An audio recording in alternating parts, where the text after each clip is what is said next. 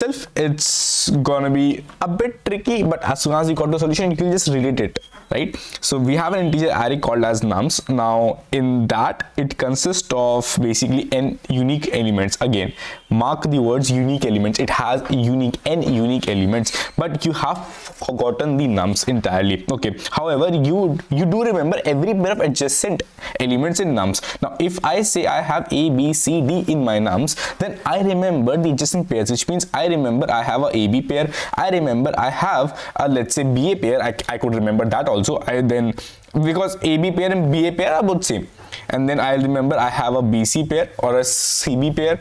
Then I'll remember I have a CD pair or I can say a DC pair. So anything I can say, I just have to say the pair itself. Now I am given a 2D integer array adjacent pairs which is of size n-1. As you saw, I had n elements, so I will get adjacent pair element as n-1, right? So I will get that. Now when I have that, it indicates that from UI to VI, basically these are two adjacent elements in my nums.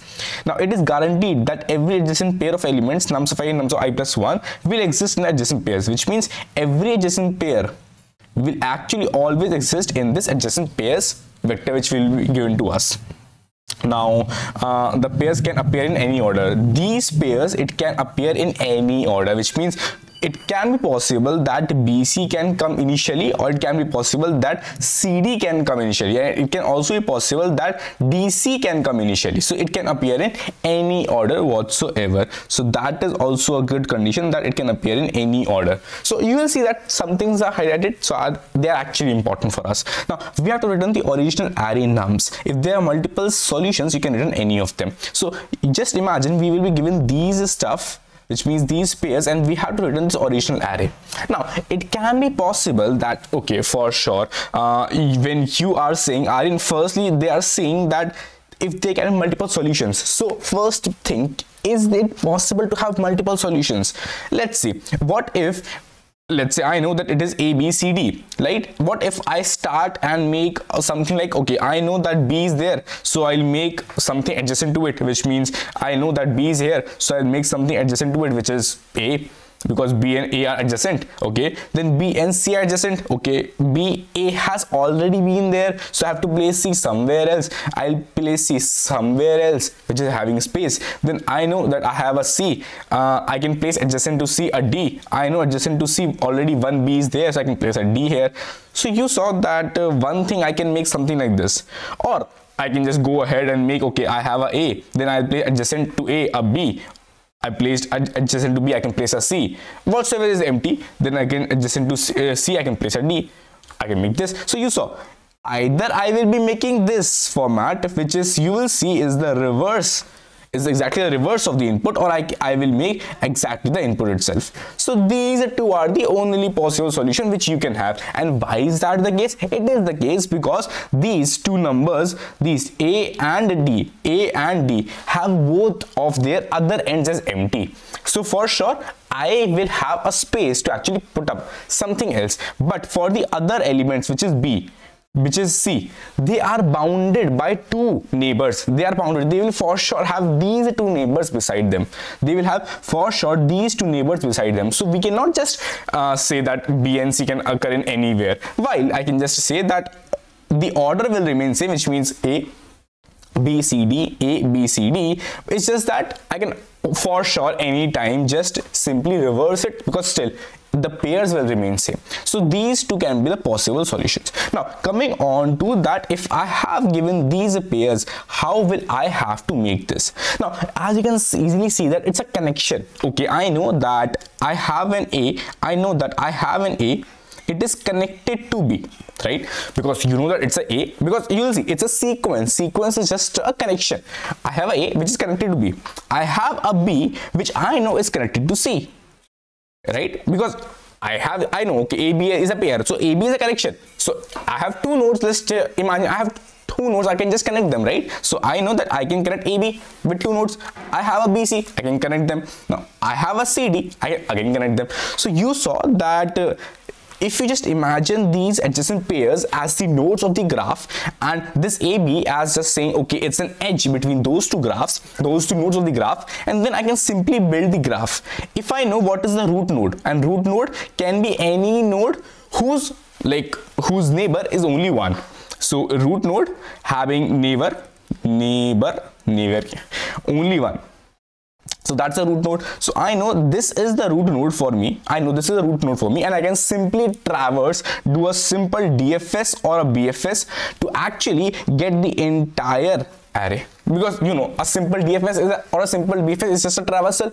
Now if it is a traversal, you will simply traverse. Okay, I will traverse A, and then after A I can just go to B, and then C, and then D, as I'm traversing to every element. And for sure it will be just a single line, because I know that every element occurs only once, and if every element occurs only once, one element can have maximum of 2 neighbors.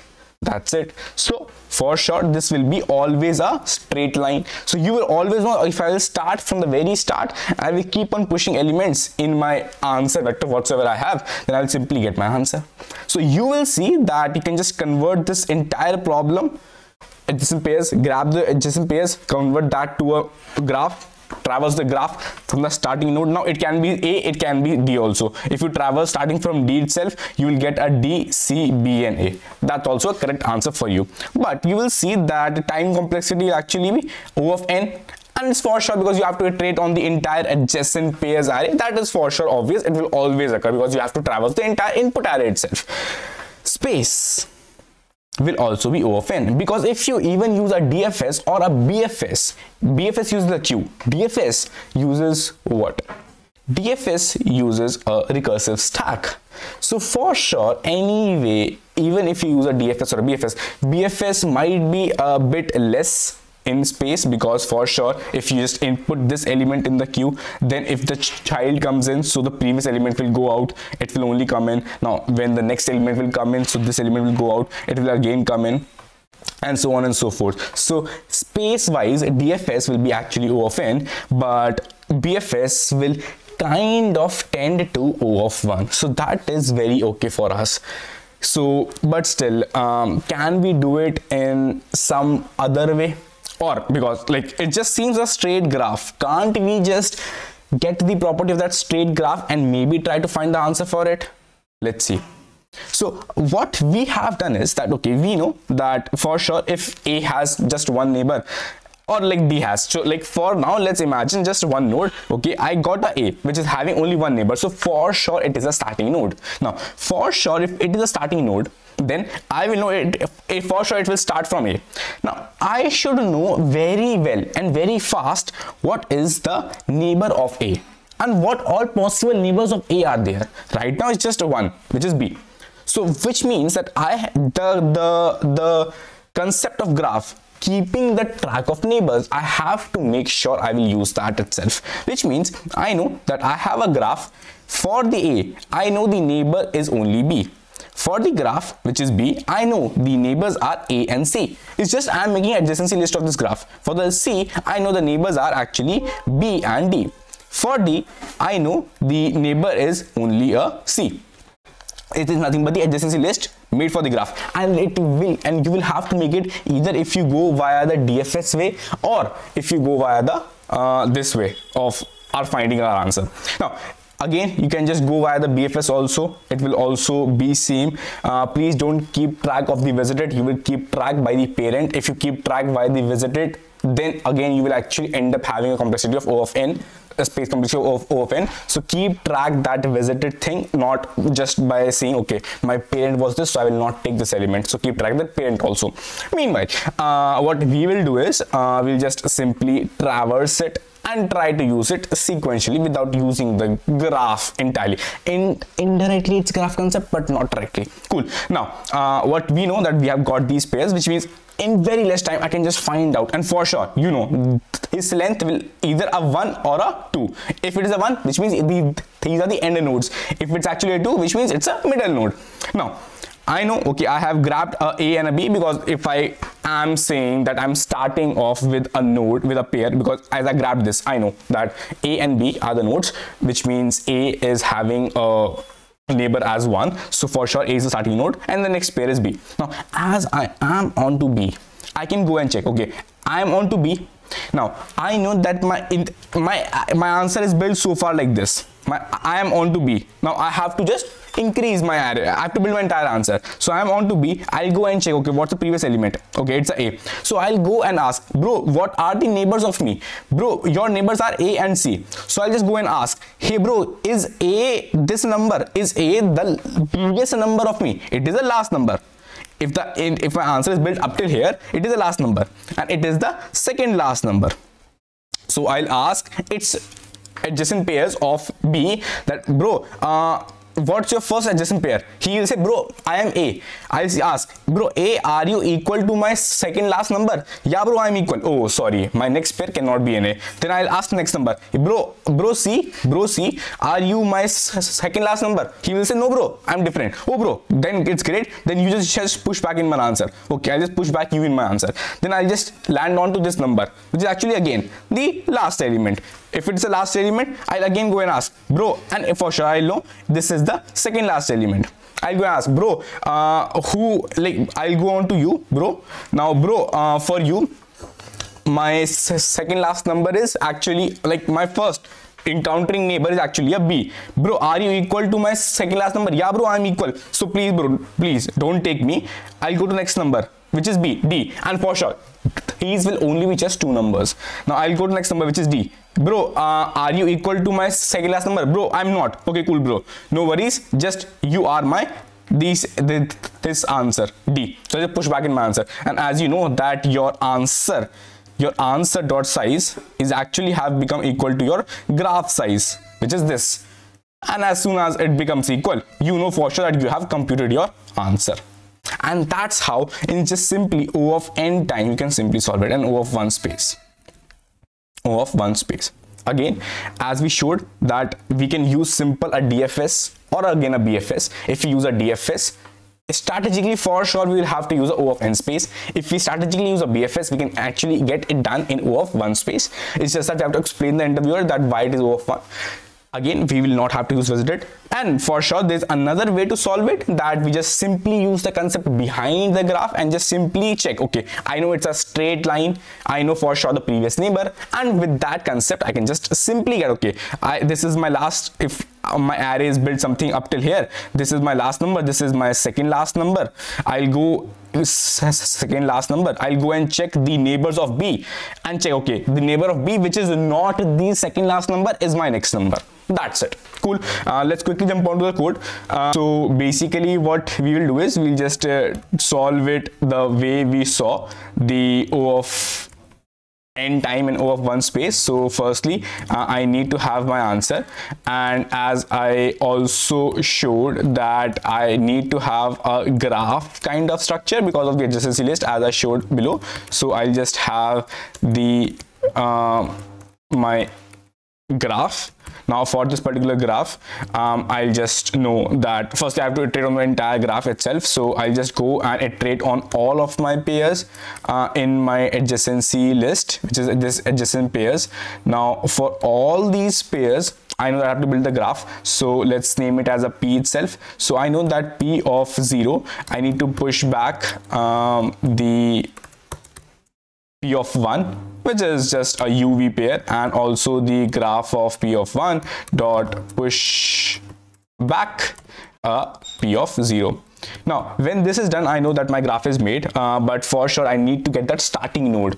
So I'll just simply go on to all of my node pairs in my graph, because graph is nothing but a map. So this is a pair of node and the adjacency list, which is the vector of neighbors.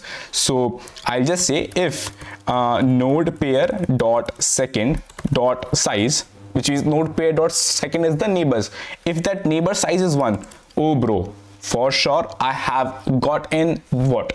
I have gotten that particular neighbor, which is actually a start node.